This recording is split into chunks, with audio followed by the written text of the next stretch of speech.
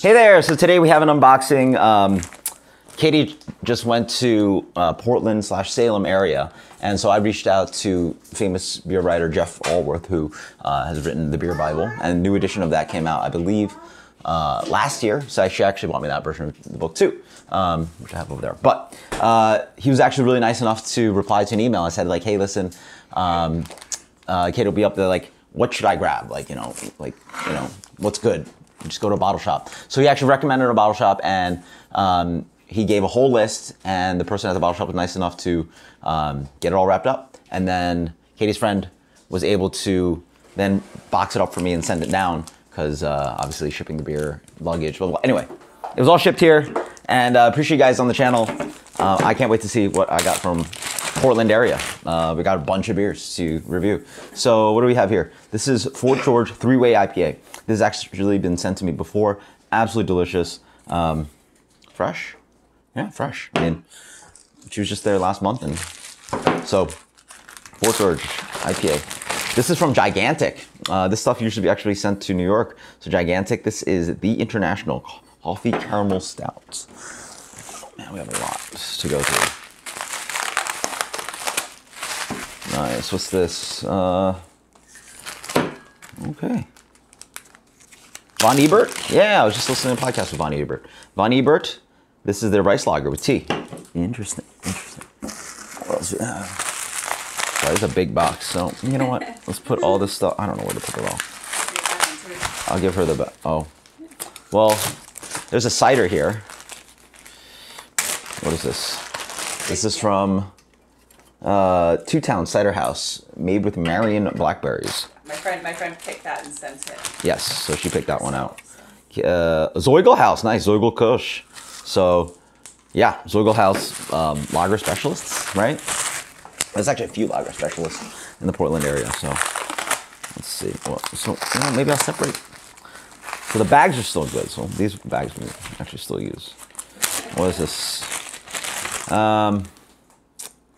Who is this? Oh, wait. GABF gold medal winner?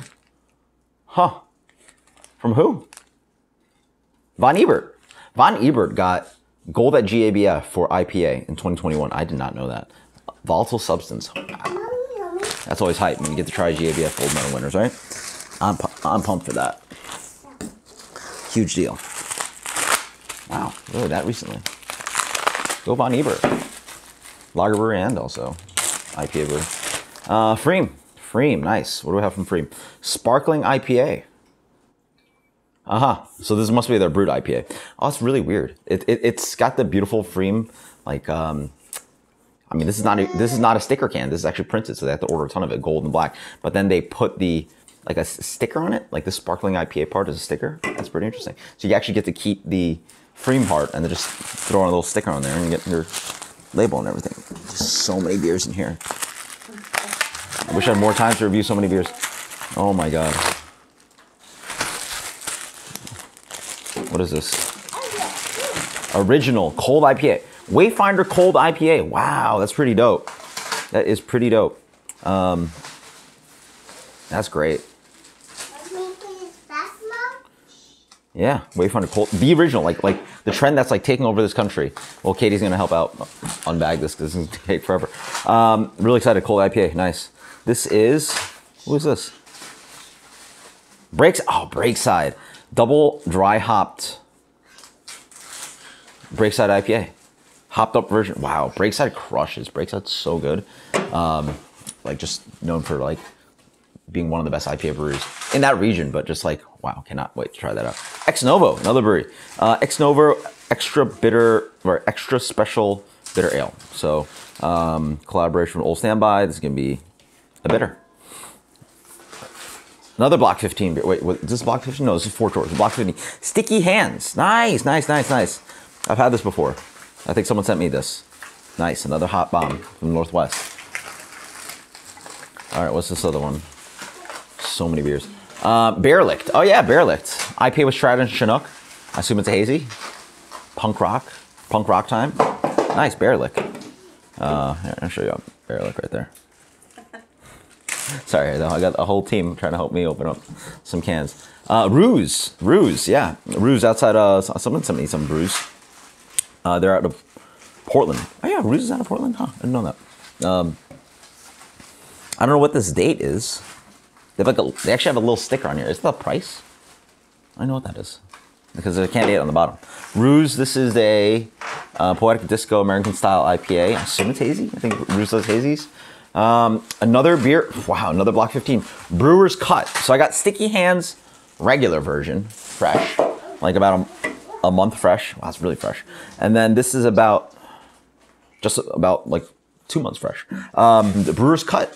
So it's got like their highlighted hop varietals. So what is that? Amarillo, Cashmere, Chinook, Citra, Mosaic. Wow, okay, let's try that out. What's another one? More Breakside, nice. Splendorous Northwest hops.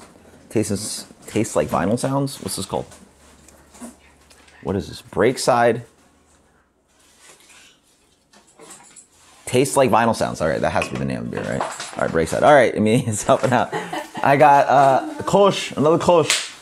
Oh wow, that's Wayfinder. That's on Dome, by the way. So that's in Cologne. That's their bit, like the huge, like cathedral or church, or whatever. Wayfinder with a Kolsch. Little Beast Brewing. All right, I've never heard of them. Sylvestris, Frutigosa, Pinot Noir, Greats, Goza, sweet. Fort George, another one. Belmont Station. Yeah, that's where you went, Katie, right? Belmont Station.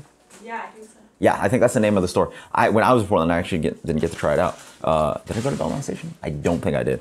But hazy double IPA. Wow, so that's a lot of beer. Cost of, I mean, actually, the shipping of it, I think, was more packaging and shipping of the beer was about the same price or more than the cost of the beer. It was more because I think I paid like $80 for all of that, and then shipping came out to maybe $90. Is that really what it costs? I think so. Anyway, you sent it to her. Yeah, I think it might have been around the same price. It's like the cost of buying packaging material and having her friend send it. Then again, Portland is literally like you'd have to go to Miami to be further in the continental U.S. Yeah. So really far, but that's great. Like these are beers that I'm never gonna try unless I go out there. And honestly, like, huge shout out to the guy that helped me over there at the Belmont Station. The guy. I literally just handed him a list of breweries, and if you're watching this Belmont Station, you know who you are. That helped out Katie in some point in June, like mid-June. And then, yeah, of course, shout out to Victoria for taking the time to package it for me. I was on a rush to get back. She was trying to rush to get back home and didn't have time to package it all before leaving. So, well, and also thank you for the channel. Like, if it weren't for the channel and you guys watching some ads sometimes, I wouldn't be able to afford to buy dumb beer decisions like this. So that's pretty cool. That's a lot of beer, though. How many do we have? 4, 7, 10, 18. Wow, that's pretty good. All right, I got a lot of reviews to do. All right, until next time, guys. Cheers. Thanks for watching. Later.